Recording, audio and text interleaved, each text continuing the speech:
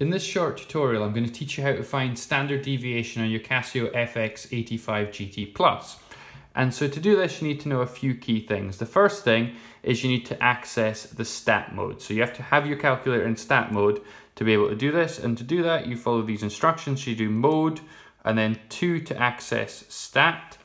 You want one variable statistics. This is giving you all the different types of statistics the calculator can do. So we want number 1 for one variable. This gets us to this menu, which allows you to enter the data. We're just going to do a simple 1, 2, 3 example. So you press 1 equal 2 equals 3 equals. You input all of your data. And then the important thing is you press the AC button, which is down here next to off. And you press that, and that is now saved to the memory. You then need to tell the calculator what you want to do. So you could press Shift, and then you go into 1, which takes you into stat here.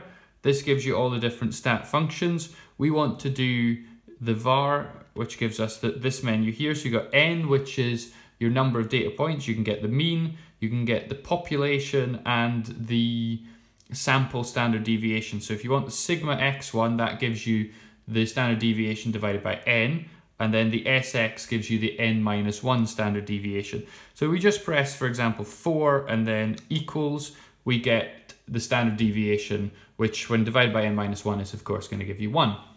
So hopefully this video has been helpful to you and you can now calculate the standard deviation with your calculator. And finally, thank you very much for watching.